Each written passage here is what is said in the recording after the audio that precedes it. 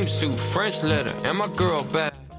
Alright, what's up everyone, my name is Kid, and welcome back to day 5 of the 21 Pilots album reaction marathon, where today we are going to be reacting to their 5th album, aka one of the best alternative albums of the 2010s, Trench. Now, I have reacted to this album before. I do just want to specify that. I reacted to it almost 2 years ago, and out of all the 21 Pilots albums, so far this has been the album that I have streamed the most. Trench. Now, Trench is one of those albums I've actually returned to very often, so this isn't going to really be a first time reaction. It's just going to be me fanboying over this album because this is one of my favorite albums I've reacted to on the channel. But yeah, other than that, before I start the video, first I want to thank you guys so much for all those pushing on the channel, and also recently mentioned my analytics, and notice only 9.2% of my viewers are actually subscribed. So if you're new to the channel, like we see, please subscribe. It's for the help of the channel a lot. We're actually on the road to 3,000 subscribers. But yeah, another thing is, if you haven't watched the other marathon videos yet, go watch that. Why are you watching this before you go watch those? There's going to be spoilers on those albums, so go watch that.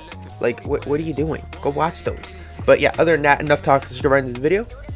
I'm excited for this. Alright, so the first track is track number 1, Jumpsuit. Oh, there you go. I would have never pictured them doing like a hard rock song. Well, a hard rock song. I would have never pictured them doing like a semi-hard rock song. I don't know if this would be considered a hard rock song, but it's definitely the hardest rock song that they've made. God, it just sounds so chaotic. God, the vocals. It feels like his vocals went up like 10 levels from Blurryface. Because with Blurryface, they were decent vocals. But with this, like, it just feels like his vocals matured so much in this album. God, it's so good. Dude, these vocals are so nice. It even feels like his vocals, like his high notes, even matured. Right? Compared to his other high notes he's done in the past, like even here it feels like they've matured a lot. Like he's matured a lot with his vocals. So like imagine Regional at Best, right? And Self-Titled, right? Remastered with these kind of vocals. Oh my god, they'd be amazing. I do hope they kind of remaster those albums at some point. They do need like a little bit of a remastering. Oh, here comes the best part. Oh, dude, it's so good. Yeah, nah, that's just too good. That was track number 1, Jumpsuit. That's a diamond. That's a diamond track, honestly. Like, it's such like a good intro to the album, probably the best intro to their albums, because it feels like it's trying to build up this world and kind of like get you hooked onto the story that he's trying to convey in this album, or at least he's gonna convey in this album. And I think this is like the perfect song to do it, because at moments it's hectic, at moments it's beautiful, it's calming, it's haunting. Like, it's just a mixture of everything that it needs. There's literally nothing to the song I would say I would want to add to this song and want to take away, because it's just the perfect intro to an album. But yeah, on to the next track, which is track number 2, Levitate, which I guess is kind of like a part 2 to Jumpsuit in a sense, or from what I get, it's kind of like the second part of Jumpsuit. I don't remember this song much. No, never mind, I do. God, the production's so good. I like the deep vocals in the background too. Like every time he finishes a sentence, like that last 2 words, there's like this really dark, deep voice that comes out in the background, and it really sounds awesome. God, that flow is so good. God, it's just too good. This song, this song just sounds so dope.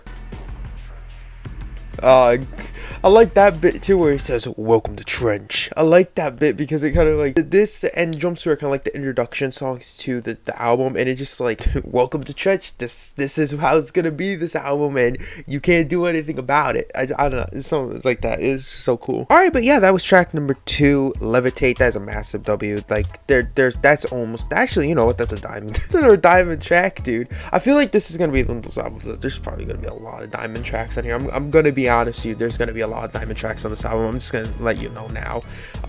Instrumentally, production wise, like, it was so good. Like, the production on this song is absolutely phenomenal. I think the flow is amazing. I think lyrically it's amazing. Everything about this song is amazing, and it doesn't deserve anything less than a diamond. All right, on to the next track, which is one of my personal favorite tracks on this album, Morph, track number 3. Oh, you got that little grooviness in it too. Ooh, I'm off with someone else. God, it's just so good, dude. It's so good. It's so groovy. Such a clean song, dude. It is such a clean song. It is such a well-produced song. This is like, oh my god. I might be fanboying too, maybe because it's like, it's just so well-produced. And I don't know why I like this album so much as I do, but it just, there's something about this album that just hits, bro. It just hits like that just sweet spot in my soul. Someone else, I'm just a ghost. Oh, it's just too groovy, man. It's just too groovy.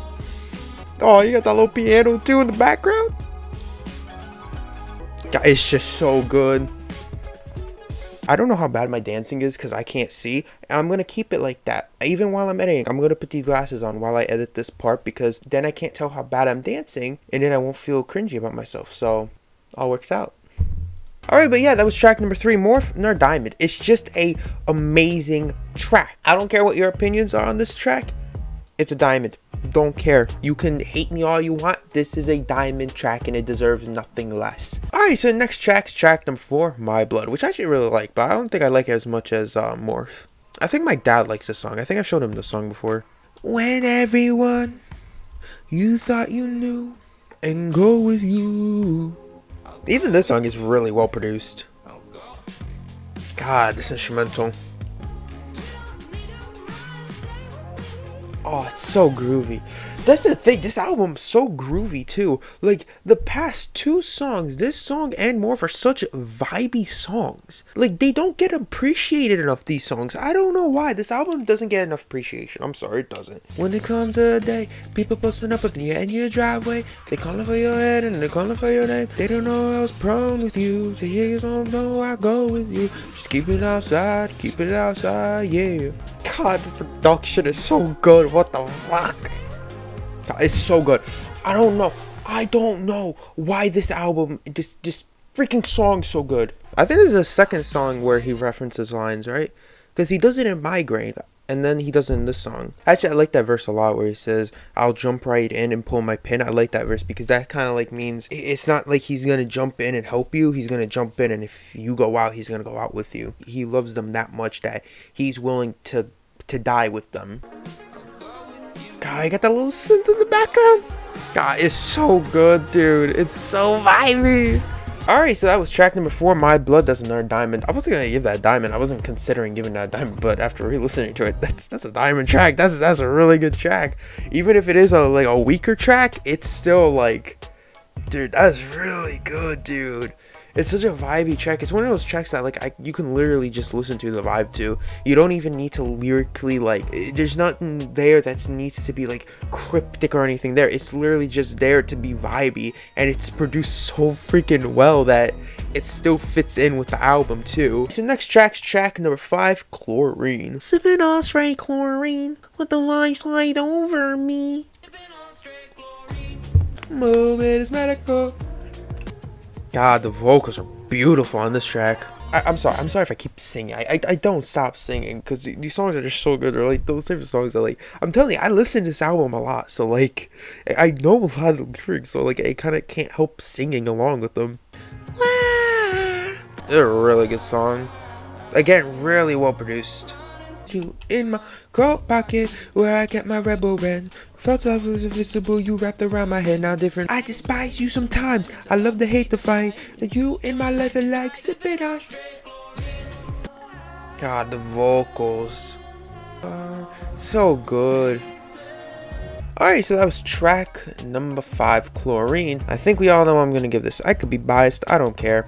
Diamond. I could be really biased right now. This might be a little biased. I don't know. Actually, I might change Levitate to W. Actually, that's what I'm going to do. I'm going to change Levitate to a W. But yeah, it's just vocally, it's insane. I think vocally, it's kind of a good in-between between vibiness, but also like really slowness and beautifulness. Instrumentally, it's really vibey throughout the whole song, and then there's like this little break in between where it gives you a very like calm melody of just a nice simple piano, but it also still feels very produced at the same time, like very filtered out. It doesn't feel overproduced. It's just like perfectly produced. So yeah, that's why it's the Diamond is a great song. All right, so the next track is track number 6, Smithereens. I've always been collected, calm and chill.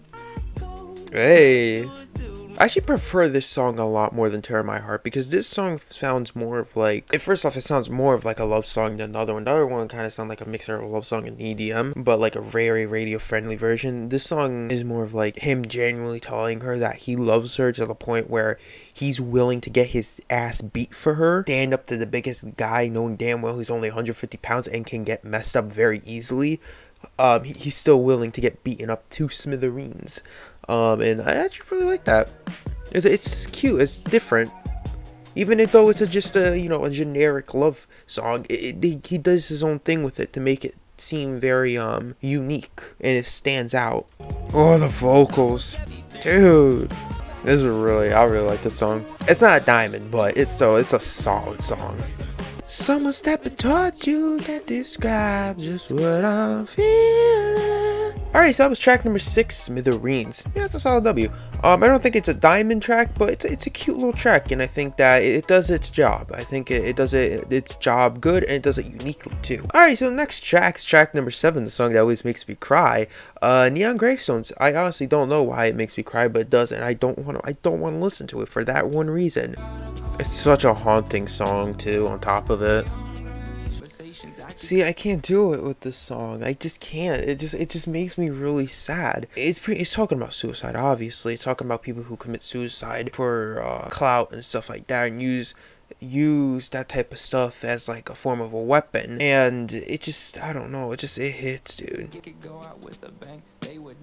No, you don't have to. It's such a powerful song. God, I'll mourn for a kid, but I won't cry for a king. That's a hard-hitting one. God, come on. I hope he doesn't lose himself. I really don't, because with this past album, the Skilled and Icy album, it's such like a happy tone album. Like I'm assuming that he's gotten better, right? I hope he got better. It's too sad, bro. It's too sad of a song. Come on. Some respects for the path that they paved, to life they were dedicated. Now that should be celebrated. Come on, you gotta do that too. Like, come on. Wait, that's such a sweet line. Like, don't do that to me, man. Don't do that. Those are diamonds. I need a minute. This song's really sad. Alright, so the next track's track number 8, The Hype. This is very groovy. I like this song a lot. Walking behind your head. Alright. God, this is vibey. But I can do my way around. This is a really good song. I like this song a lot. This is a really good song. It's nothing too insane though. It's not like one of those songs like, oh, it's an instant diamond. Nah, it's a W, but it's not like, it's a solid song. Will be on my side. I don't believe that. Dude, this is really good. Alright, so that was The Hype. Yeah, solid song. I mean, it's nothing too insane. I think it definitely feels like the most radio-friendly song on here, but yeah, it's a solid song. Like, I got no complaints about that. Alright, so next track is track number 9, Nico and the Niners. East is up. I caress when I play my rebel clothes. East is up.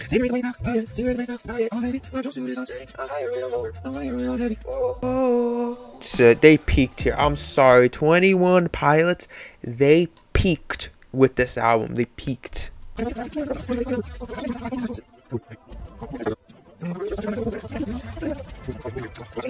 Alright, so it was track number 9, Ironic, called Nico and the Niners. I actually never realized that it's track number 9 is called Niners, or Nico and the Niners. That's funny. Diamond. That was a really good song. That's a really vibey song.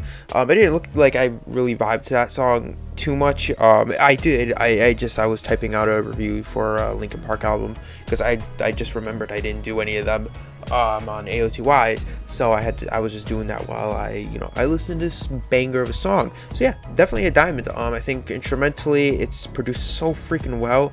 I think the lore behind it's insane. I like how it really does tie into this whole album. It helps tie in the story together with Jumpsuit and Levitate, and I think there's other ones, like I think Bandito does too.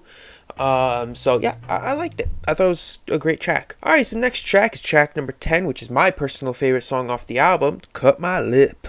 Ooh. Gosh, so vibey, dude. Dun, dun, dun. This is what I want. Oh, it's so good. God, this song is so good. Oh my god. God, it's so good, dude. I think this is like the most disliked song on the album, oddly enough, but it's like my favorite. I don't know. Maybe it's because I'm weird, but I like the song a lot. Dude. Oh, it's so clean. This album is so criminally underrated, and it's not even a question. This album is criminally underrated, and it's not even a joke on how badly underrated this album is. Like, it deserves way more hype and way more love than it's gotten. But yeah, that was track number 10, Cut My Lip. Another diamond. Just obviously a diamond. It's a good track. It's like one of the best tracks on the album. Instrumentally, it was so vibey. Vocally it was beautifully mixed. Yeah, just genuinely just an amazing track. I think the concept of this album is so insane. Alright, so next track is track number 11, Bandito. Okay. I do feel like this song right here, I think this is probably like one of my least favorite, because even though it is a beautiful song, I feel like it's just elongated a little too much. I feel like they kind of drag it on a little much with the chorus, and it does get a little bit repetitive, but still a really solid track. Oh, the vocals. What does solo Felina mean? I still actually don't know what that means, because no one really answered what it meant when I first reacted to this album. Ah, this is so good. Even like the drumming's really good. Alright, yeah, that was track number 11, Bandito. That was a W. I really enjoyed that song. I don't think it's a diamond. It's not a diamond, but it's still a really good song, and I really like it. I think it's a great track. I do think it's a little bit I'm actually gonna move these up because these are kind of hurting my ears now, but I do think that it's, oh my god, my ears are so red. Oh my lord. Okay, so fun fact, you don't want to have your glasses on this over your head and really tight headphones, because apparently it makes your ears very red. Oh my god, that is bad. Alright, I'm gonna take this off. My hair's all messed up, which is why I wanted to wear a hat, but I mean, if it's just gonna be like that, like it's just gonna give me like red ears, I'm not gonna wear it. God. But yeah, that was a good song. Solid song. I liked it. I thought the vocally was great, instrumentally was great, everything about it was great. Alright, so next track's track number 12, Pechito. Boom, ba-dum, ba-dum, boom, boom, ba-dum. Ba-dum, boom, boom, ba-dum, ba-dum, boom. Oh my god, the chorus is so good. God, this beat's so good. Oh, and then just like that quick, it's instant transition. God, it's so good. God, it's so damn good. Oh, and the scream. This song got no need to go this hard, man. It just don't need it.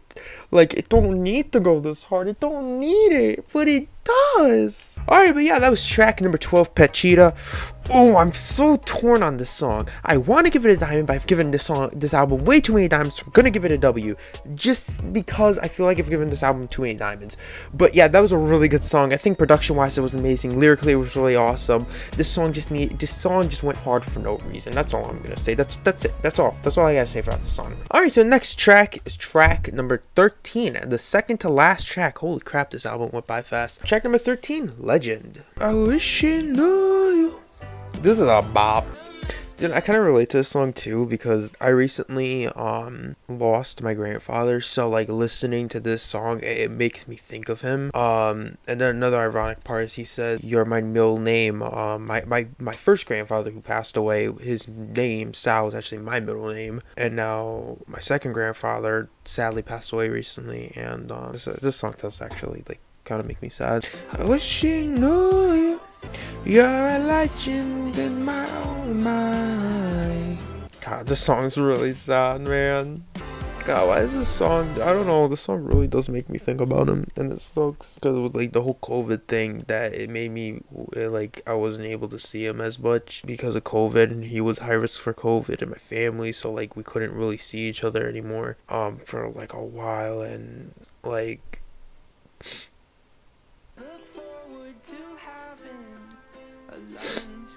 Fuck.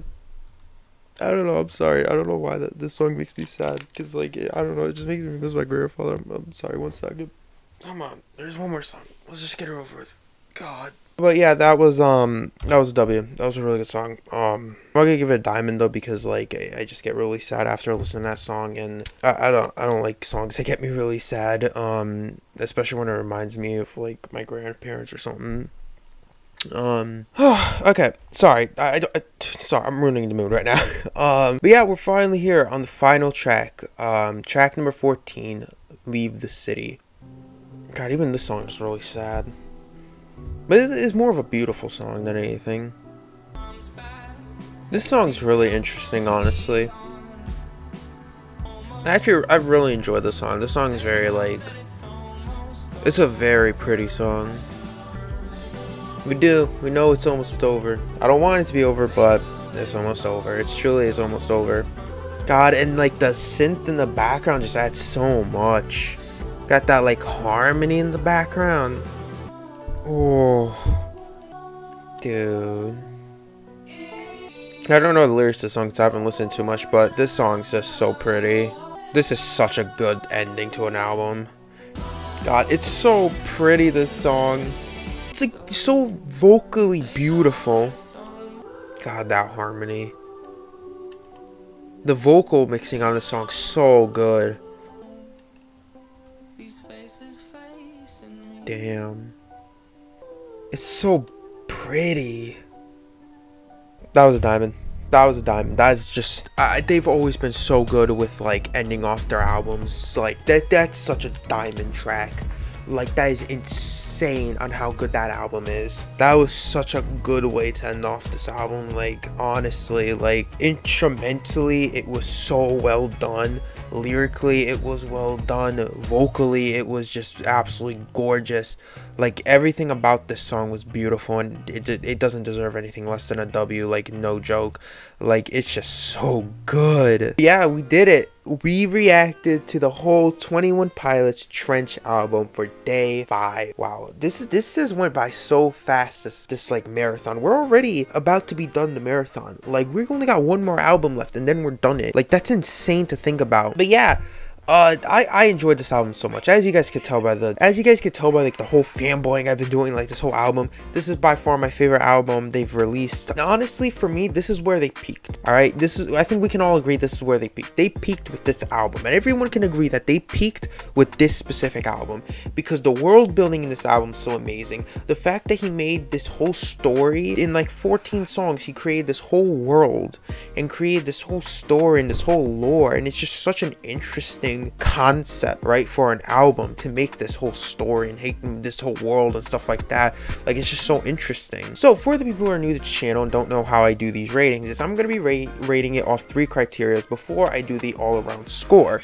And how I'm going to be rating it is I'm going to be rating it off its vocals, the lyrics, and the instrumentals. The 3 main things. First off, we got the vocals. Right, vocals are 10 out of 10. We all know this. This is a 10 out of 10 vocals, right? They're beautiful, gorgeous, everything. It's like they took all the good vocals from every single album and just added into this. Lyrically, I'm gonna give it 10 out of 10. Like, just, you know, not much said there.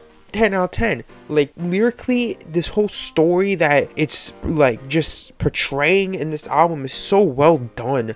Like it really grabs your attention throughout the whole album. It really makes you want to listen to it. Like the first song alone, Jumpsuit, just like it's like such an ear catcher. It catches your attention right away and just like hooks you in throughout the whole album. It just makes you want to non-stop listen to it. And then you got the production, the instrumentals, also a 10 out of 10. I think this by far has been their most well-produced album. I think production-wise, it's so well mixed. It had everything that made 21 Pilots instrumentals good. It had that, but better. I'm sorry, I might be messing up my sentences a lot with this, but I don't even care. Like this album's just too good. But obviously, for the all-around score, I think y'all know where this is going. It's a 10 out of 10. This whole album is a 10 out of 10 album, and I don't think they'll ever peak like this again unless their next album is literally like this. They set themselves up, I think, for failure with this album, though. I will say that, because they put themselves at such a high standard now for this album that obviously Scaled and Icy did not live up to this. Obviously, there's no way it would ever live up to this. But now their next album has to live up to this. And if it doesn't, that's it. Their career's over, right? It has to live up to this album or else their career is just finished. But yeah, I hope you guys enjoyed this. Thank you guys so much for joining me on day 5 of the 21 Pilots Marathon. Let me know what else to react to. Subscribe if you're new to the channel. Turn on post notification bell so if I ever turn upload. Go check out my YouTube about the relief ranks and reviews on albums, EPs, and songs to react to. Also, go check out my Instagram. There's some of my social media links will be in the description. But yeah, other than that, I hope you guys have an amazing day, night, evening, wherever you are. I'll see y'all next time. Peace.